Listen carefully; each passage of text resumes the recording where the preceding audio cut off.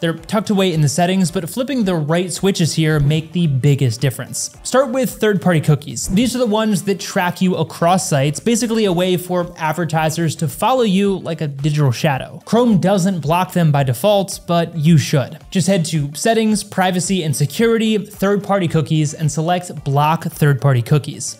Don't worry about Chrome's little warning about some sites breaking, it almost never matters. Next, switch on Enhanced Safe Browsing. Standard protection is fine, but Enhanced gives you real-time checks against dangerous sites, shady downloads, and even suspicious Chrome extensions. It's like Chrome's security mode actually doing its job. Flip the toggle on, choose a provider like Cloudflare or Quad9, and now your lookups are fully encrypted. Next up is to kill the everyday annoyances. Even if Chrome is secure, it can still be irritating. Pop-ups, redirects, and Google's endless data hoarding, all of that adds up to a pretty noisy browsing experience. Luckily, most of it can be dialed in just a few minutes. Start with pop-ups and redirects. Let's face it, nobody likes landing on a site and immediately getting smacked with a fake alert or bounced to some sketchy URL.